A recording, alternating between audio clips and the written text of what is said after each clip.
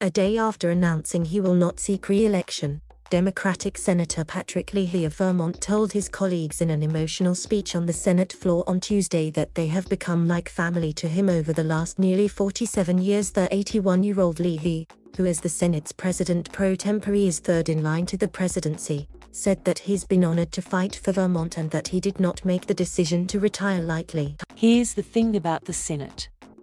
Here's where small states like Vermont have not just a seat at the table but a voice at the table, he said, noting that Vermont had championed farm-to-school programs and revitalization of historic downtowns, ideas that gained traction nationally. He thanked his staff and his family, particularly his wife, Marcel.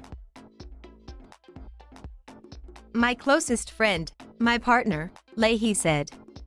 "The last couple of years have been challenging in ways we could never have imagined, but she was with me from the first moment of the first campaign." Leahy said he and his wife would return to Vermont, where they met and where they started a family. "It's time to go home," he said. "We both look forward to the hard work the coming year will bring and know, with the same conviction that brought us to Washington in the first place, that the brighter horizons of tomorrow hold the hope of the future," he said. Thank you for watching. Please subscribe.